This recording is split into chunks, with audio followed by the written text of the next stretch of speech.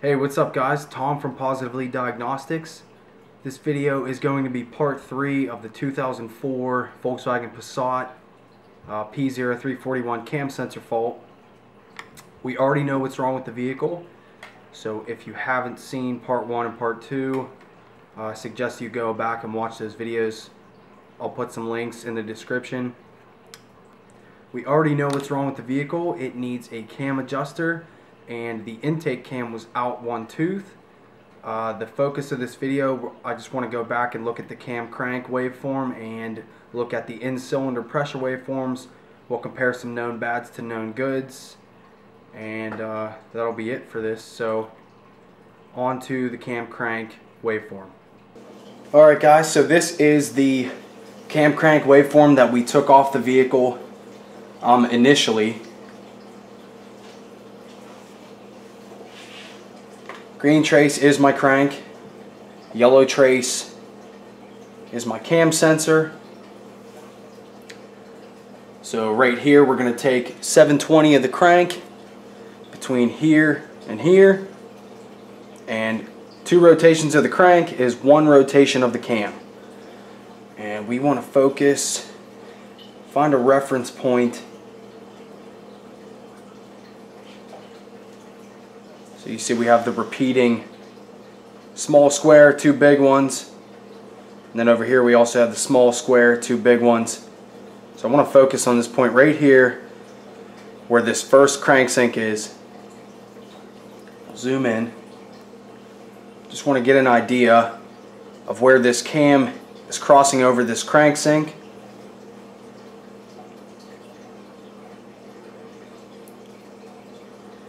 We are about 1, 2, 3, 4, 5th tooth away across the cranksink. So at the time I didn't have a known good, now we do. Let's go to the known good one.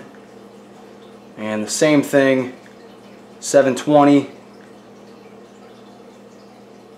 These 2 right here.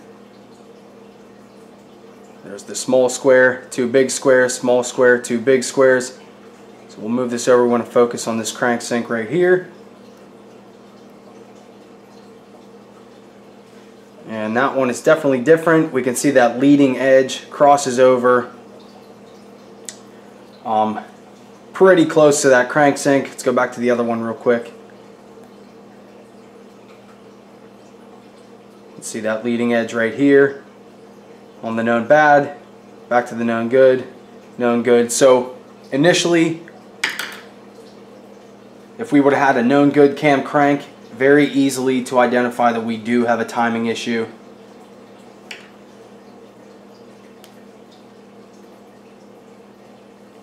So cam and crank test, pretty simple. Let's move on to the in-cylinder pressure waveform.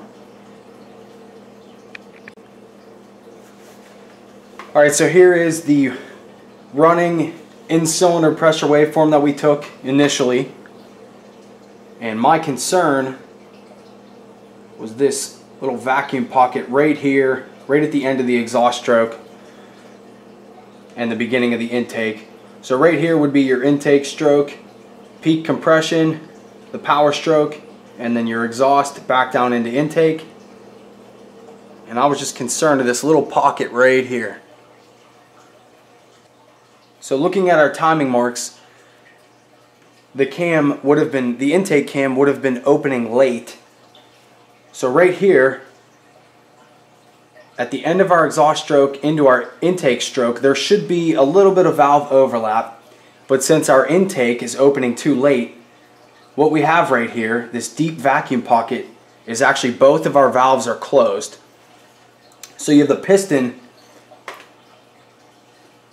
pushing all this exhaust out, and as it pulls down, the intake valve should open, but our intake valve is opening late. So on the initial pull of this piston, our intake valve is closed, our exhaust valve is closed, and that is this huge vacuum, probably an immediate vacuum pull on this cylinder. And then our intake valve starts to open up right here, and that's why we have that deep pocket and kind of like a loss of vacuum and back into our intake stroke, or I'm sorry, back into our compression stroke. So that's what that is right there. the valve timing being a little late on the intake cam, basically this piston going down is pulling on nothing and it's an instant vacuum because both valves are closed when really the intake valve should be open. So let's go to a known good. Lines are a little bit thicker. It's because my pressure transducer, there's something wrong with it. But anyways, right here, end of the exhaust stroke, straight into a vacuum, into compression. Let's go back to the known bad. End of the exhaust stroke, deep vacuum, then our intake. That pocket should not be right there. So there's the known good. Let me show you another one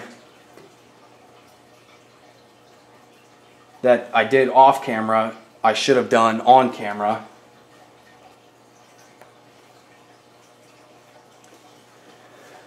Alright, so I should have done this on camera. I didn't.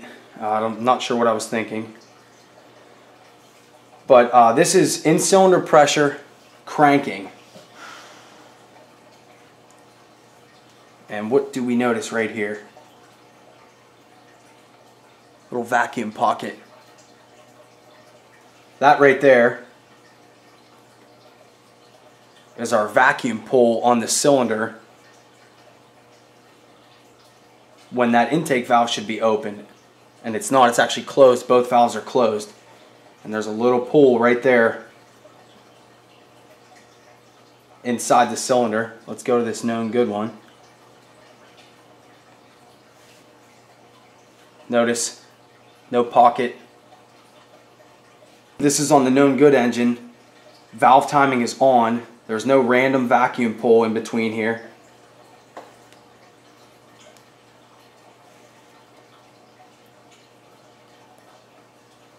So I believe that's what's going on. Our intake valve opening too late. So there's a point as the exhaust valve is closing and the intake pull starts to happen. Our intake valve is closed. It pulls a vacuum on the cylinder. And then our intake valve opens. So I believe that's what's going on right there. So I'll try to do the math here.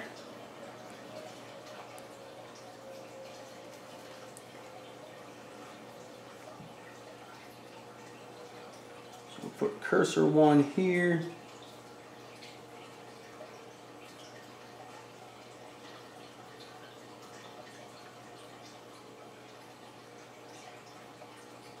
Try to get that as close as I can.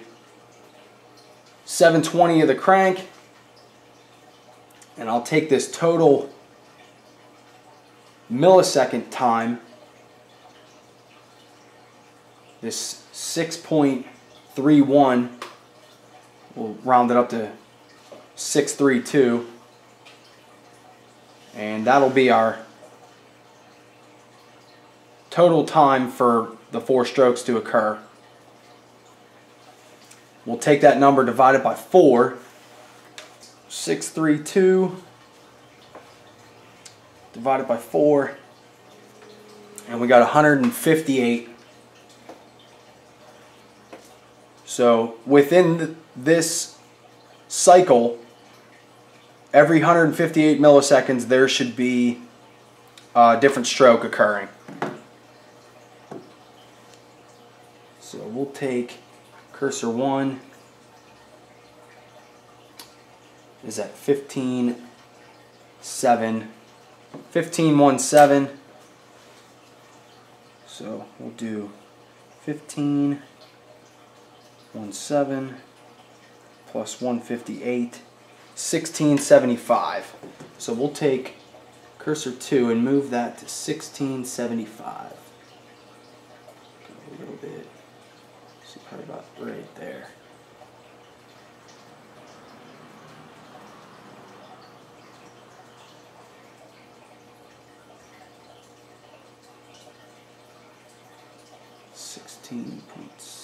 .76. Okay, so right here is where our exhaust valve should be opening.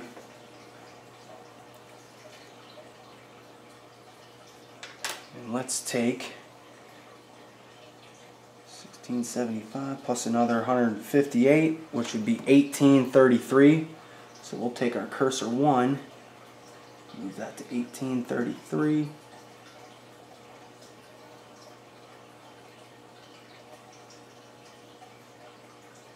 So that's about 1836. Right here, our intake valve should be opening.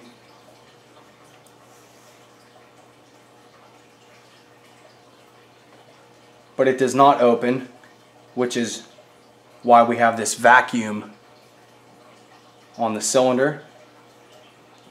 Let's go to the next one.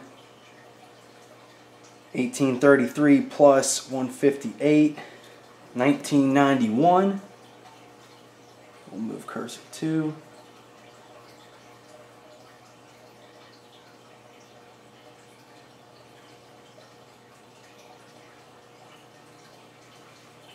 And right there should begin our compression stroke.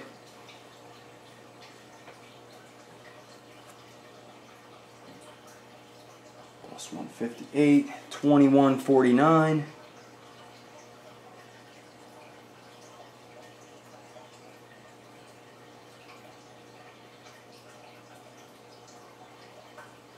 That's 2146. It's pretty close. And that would be the end of the compression stroke and the beginning of our power stroke. 2149 plus 158, 2307. So we'll move that.